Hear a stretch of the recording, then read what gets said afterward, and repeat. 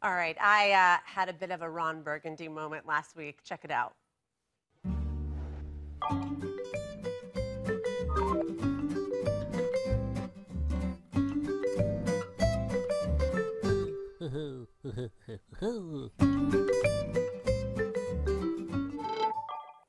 What a cute giraffe.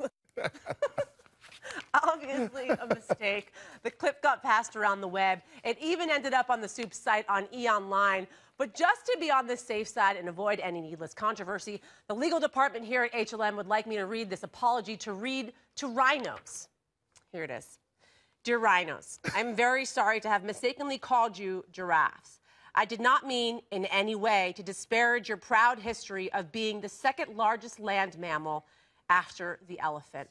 And to call you a giraffe, it's just so insulting. I mean, those long-necked animals are weird-looking enough. Seriously, what happened there? Did a horse get it on with a lamppost? Anyway, if there's some way I can make it up to you, let me know. If you'd like to try the life of a house pet, you've got an open invitation at my apartment, all 700 square feet.